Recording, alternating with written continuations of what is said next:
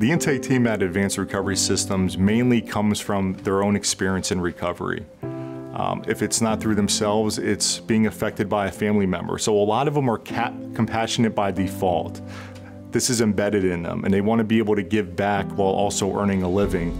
So we hire people that sometimes have experience and sometimes don't. The ones that don't have experience, we encourage them to go to our centers, meet our staff, meet our patients, understand what it's like to go through this process, what it's like to treat the patients that we admit into one of our programs.